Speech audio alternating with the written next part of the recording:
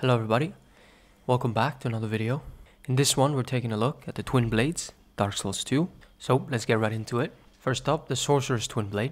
There are a couple of weapons in this game that you can cast spells with. This is one of them. You get this one in the Crown of the Ivory King DLC. In one of the chests that are melted, you have to defeat Ava the King's Pet to get it. It upgrades with regular Titanite, up to +10.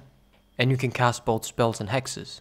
So this Twinblade has counter damage, which probably means you get counter damage on your spells as well. However, I did test it against a couple of staffs, and of course it didn't do much more damage than a normal staff, but it is an extra utility that you can use for this thing. Now, the Twinblade class tends to have pretty high durability, because they swing so fast and hit so many times. This thing does have the lowest though at 100. It weighs 10 units, has 15 poise break, which is also a little bit low for the class. 120 counter damage, and with my stats at 50 strength and dex as well as 20 intelligence and faith, I am doing 250 damage with this Twinblade. I wouldn't say this is one of the best ones for just outright damage, because of course it does split damage. You could buff this thing with either magic or dark. There are a couple of staffs and weapons that do magic and dark damage. However, I don't feel like that's very good, because if you think about your stats, right, in order to do more damage with sorcery, you have to level up intelligence. But in order to do more damage with hexes, you have to level up both intelligence and faith. So of course, if you are a full-blown sorcerer, you should probably pick a staff that levels up better with just one stat. Now, because Twinblades are best when you hold them in both of your hands, and you can cast spells with this thing when you have it in both of your hands, there may be scenarios where you definitely want to do that. However, I would say that a staff accompanied with this thing is probably the best way to use it. Now, let's take a look at the next one. So here we go, the Twinblade. You can get this in an iron chest in the Lost Bastille. This thing weighs 8 units, has 210 durability, 25 poise break, which is pretty crazy, 120 counter damage, and a 50 strength and dex. I was doing 316. So these weapons, like I mentioned, are really good when you two-hand them, because the moveset goes absolutely insane. I would not really say that the one-handed moveset is that great. Maybe there is some utility in PvP for roll catching and stuff, but for PvE, the two-handed moveset is what you want to use. So they don't have a lot of reach, but they poise break like crazy and they hit a bunch of times. So one of the best ways to use this weapon is to poison things. Infusing with a poison stone will decrease its damage significantly, but I don't think these weapons are really meant to do that much damage. There are better weapons for that. However, you can certainly poise break and do a bunch of poison damage on the boss or enemies. This Twinblade takes 26 dexterity to use, which is pretty high, and 14 strength. And yeah, overall it's pretty fun to use them. When you do the R1 attack and then you quickly follow it up with an R2, the R2 comes out even quicker. And one strategy that you can use is if the enemy is out of your reach, you do a couple of R1s followed by the R2, because your character takes a step forward, closing the distance between you and the enemy. There's another great weapon in this class for that, but we'll get to that one. Let's go to the next one. So this Twinblade is probably my second favorite in this class. However, the way to get it is kind of difficult. You have to get to rank 1 of the Dark Brotherhood of Blood Covenant. In order to get it, you need to have won 50 more times than you have lost, essentially, in a row in the Dark Brotherhood of Blood Covenant. So it can be a little bit difficult to obtain. The way I got it in particular is I went to Chancellor Welliger in NG +2, and he sells it.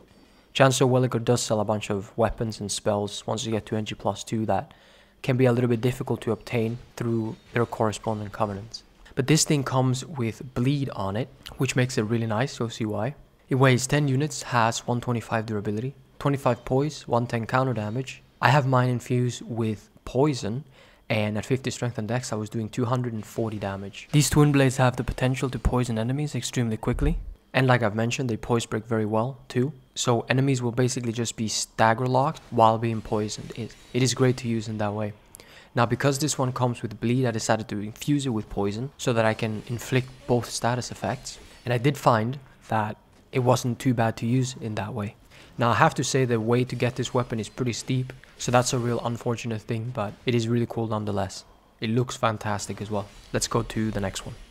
Up next is the Dragon Rider Twinblade. Now, this one and the Stone Twinblade are kind of close for me. It's just that one does magic damage and the other one does physical damage. However, the Dragon Rider Twinblade requires petrified dragon bones to upgrade, as well as there are 3 other weapons you can get from the Dragon Rider, so it can be a little bit tough to choose even though you fight that boss twice in a playthrough. Now, this thing weighs 18 units, which is pretty hefty, and it has 120 durability, 25 poise break, 120 counter damage. At 50 strength and dex, I was doing 456 with this weapon, which does sound like a lot for a weapon that's hitting this quickly, but that's because of the magic damage. Now, this Twinblade is pretty good because it has very high just physical damage, but I did find that the stone Twinblade was quite comparable to this one, and it's just a little bit less of a hassle to get and play with. However, if you are a sorcerer or you have high intelligence, this thing could potentially be doing more damage for you. Anyways, let's go to the next one, which is the stone Twinblade. This weapon can be obtained by the stone soldiers as you're making your way to the Mirror Knight. It weighs 10 units, has 120 durability, 25 poise break, 130 counter damage, and at 50 strength and dex I was doing 377. Now this thing is kind of like an upgrade to the normal Twinblade. It does more damage as well as it has a little bit lower stats to use. Now the strength is 18, but you can just two-hand it, and this thing does scale with strength. It actually gets an A scaling in strength. However, you are kind of wasting 22 points in dexterity because you only get a D scaling in dex. When you actually play with it though, this thing does comparable damage to the Dragon Rider Twinblade. So you can use this if you have a build that favors physical damage. However, because of its high damage compared to the normal Twinblade, I did prefer to use this one uninfused and just use the raw damage of it and maybe poison the normal Twinblade. I found it quite amazing that these weapons had 25 poise break, because I believe the normal R1 hits 3 times, so it's almost impossible not to stagger everything. Even enemies in the DLC were staggered quite easily. The problem with them were just the reach of the weapon, so you had to sometimes lock off and angle yourself in a certain way to be able to hit them. But I gotta say, I had a lot of fun while getting the footage for these weapons. Okay, so the Red Iron Twinblade. This thing is hands down one of the best weapons in the game, especially for PvE.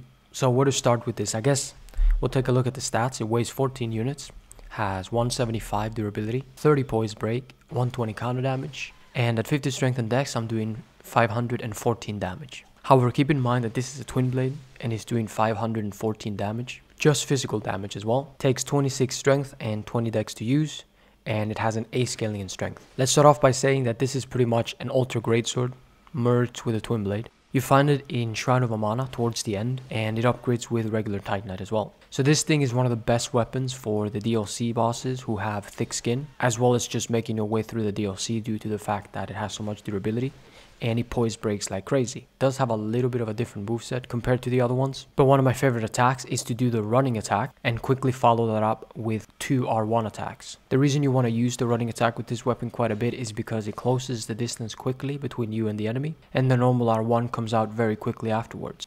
Now, like with the other Twinblades, when you do a light attack, the strong attack comes out even faster, and your character kind of takes a step forward when you do that. So you could do this to close the distance between you and the enemies, as sometimes the enemies will stagger back quite a bit as you're fighting them. The second R2 is like a strong attack from a halberd, but this is quite likely to deplete your stamina, so be careful when you use it. Make sure the enemy is fully dead. But one thing, when you do the strong combo with this weapon and you have it buffed, for example, it is absolutely crazy. I'd say a bit of a weakness to these Twinblades when you're fighting bosses is the rolling attack. The rolling attack has to be good on the weapon that you're using, because you often tend to roll underneath bosses' attacks and then attack them.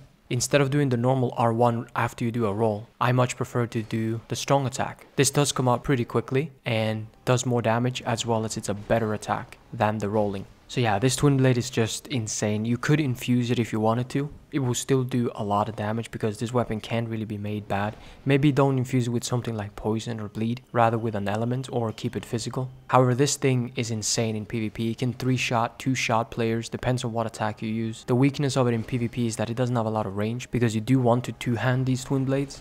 But if you make a mistake, you miss a parry or something, more than half of your health bar will be gone. In some cases, all of it. I found when I wanted to make my way through an area really quickly, I would just use this weapon, use the running attack, follow it up by a light attack, and then finish off the enemy accordingly. If they were too far away from me, I'd do the strong attack. If they weren't, I'd just continue with an R1.